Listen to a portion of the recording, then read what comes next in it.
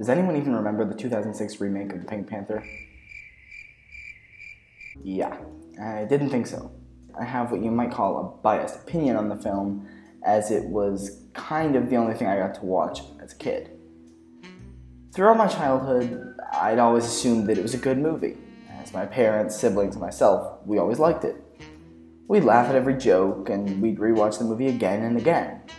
So it wasn't until a few months ago when I was watching WatchMojo.com. Okay, this was before they ran out of things to make lists about and started making lists such as best airline crashes in movies. Anyway, in the video they said something about how terrible Steve Martin's Pink Panther was. While Steve Martin was full-on lowbrow. Shockingly, this remake managed to spawn an even more atrocious sequel. After that, I took it upon myself to check up on the Rotten Tomatoes score of the film just to prove how wrong WatchMojo was. So needless to say, I wanted to defend the movie by giving it a rewatch. I mean, critics have been wrong before. After rewatching The Pink Panther, I can officially say that I hate it. It's not as bad as I expected it would be on a rewatch. It certainly wasn't good, but it was still pretty funny. Okay, maybe I have a juvenile sense of humor, but still, I am a known supporter of bad cinema. Except I'm not really known at all, so there's that. It's a remake of a 1963 classic. So, the movie starts with the murder of a famous French soccer coach, who also happens to be the owner of the Pink Panther diamond, which is a comically large and stupid-looking diamond that everyone's obsessed with, for some reason. Wanting to take all the glory for solving the murder himself, the chief inspector of the French police, or something like that anyway, his job description really doesn't matter, whose name is something? Anyway, he assigns a bumbling police officer, played by Steve Martin, to solve the case, while he actually solves the case in the background. So blah blah blah. Steve Martin solves the case and proves his worth as a really good detective who, despite his flaws, is awesome at his job. Oh, by the way, spoilers. I thought, after seeing the abysmal score on Rotten Tomatoes, that returning to the film, looking at it from a critical standpoint, I'd hate it. Point blank. That wasn't really the case, which honestly makes me nervous about my own intelligence because it's not a good movie.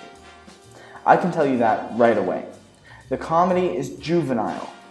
I knew it was a bad movie, in the same way that when you take a test and you give the wrong answer, you vaguely know it's wrong, but you think it's right, so you just kind of go with it.